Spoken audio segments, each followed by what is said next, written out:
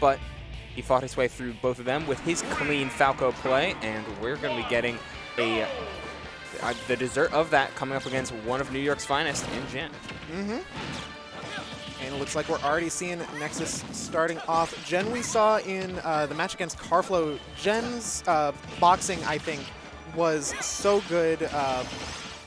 I think both matches, Jen was up against someone whose punish game is so scary, but Jen was able to clutch it out in the edge guard situations, and that's what we're seeing right now is Nexus off stage.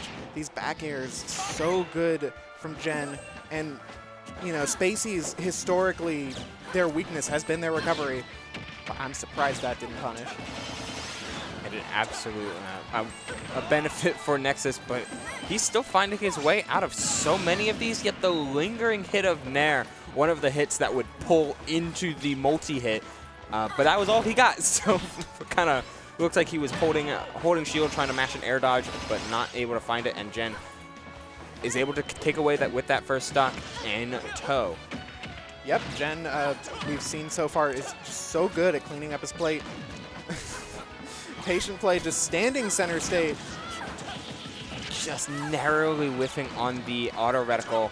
The Falco Phantasm doing wonders for Nexus in so many sets at this point. As he went for it again, but got grabbed out of it. Jen just holding steady and holding firm. This is... Yeah, and Jen has been so good, not only, you know, in the offensive of the edge guarding situations, but also the defensive. His angles with the warp have been great. And that is a pinnacle of patience, ladies and gentlemen, because there was a empty hop, there was an up smash, there was so much pressure on that alone, but Jen saw it all, and now he sees a bird without his jump, able to reset that, but there's so many instances where Nexus is oftentimes burning resources to look for reversal opportunities like that. And while that side B into back air is incredible, it is something that always tilts Falco over the edge and forces you to respect him going to ledge. But it's something that Jen has just been outplaying and overwhelming Nexus because of his lingering hitboxes.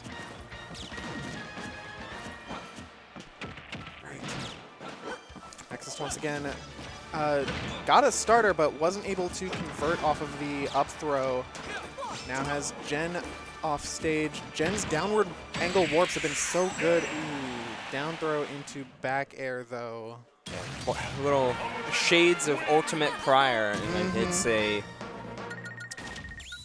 I mean, combo's not true anymore, guys. Don't let it fool you. Not even on fast followers, but it looked like it was the DI was a little bit late, and Nexus realizing that is like, oh, you know, I'm DIing down away. This should be fine, but didn't hit a button.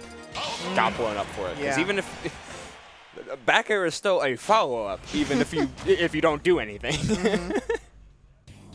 All right, looks like we're going to be going on Town and City. Nexus with the color swap. What do you think about this counter pick for Nexus?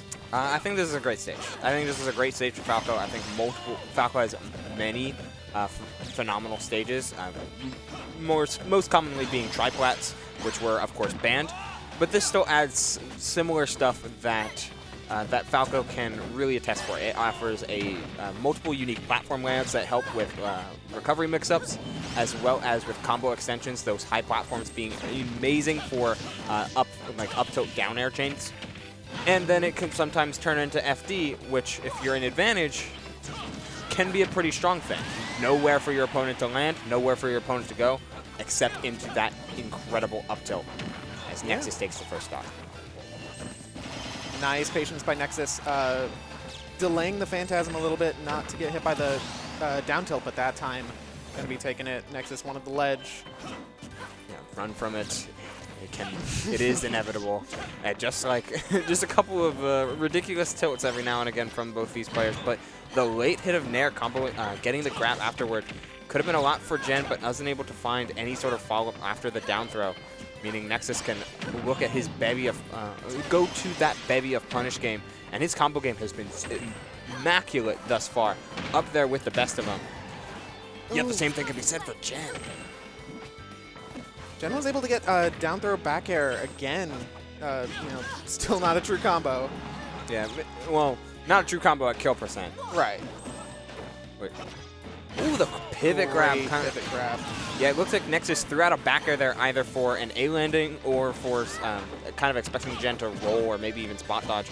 But Gen has been really on point with his defensive game plan. And, I mean, offense is no slouch either. Just the clean frame traps to put in so much damage.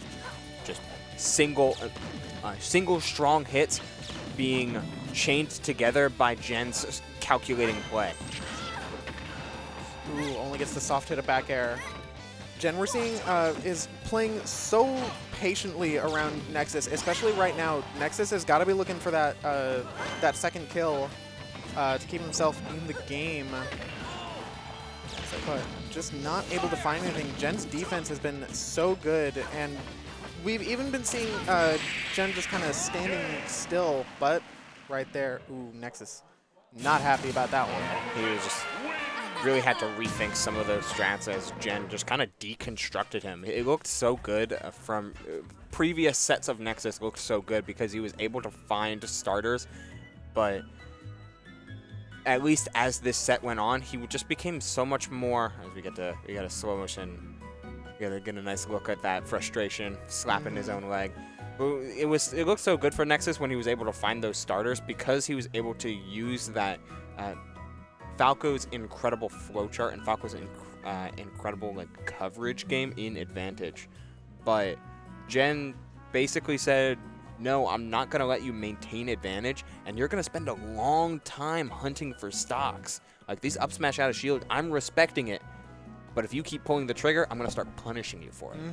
And punish he did. Very frequently. That's great stuff from Gen just to kind of cement the Falco counterplay that most New Yorkers would have to learn at this point. Because, I mean, there's a couple other, there's maybe a Falco in that frequency, you know, that you kind of have to respect a little bit now and again.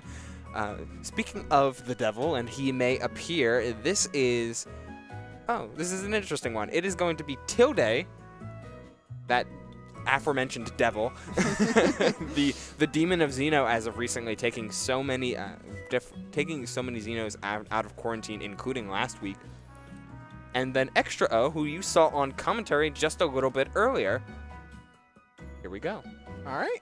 Falco Younglink.